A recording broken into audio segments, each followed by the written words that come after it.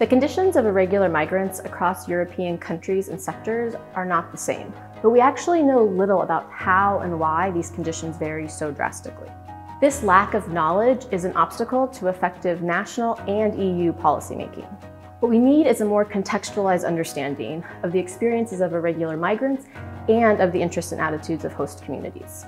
To achieve this, PRIME will provide new insights into how the conditions of irregular migrants are shaped by the institutional context, which includes labor regulations, welfare systems, as well as sector-specific policies, so that we can identify policy tools that are context-sensitive and therefore more effective.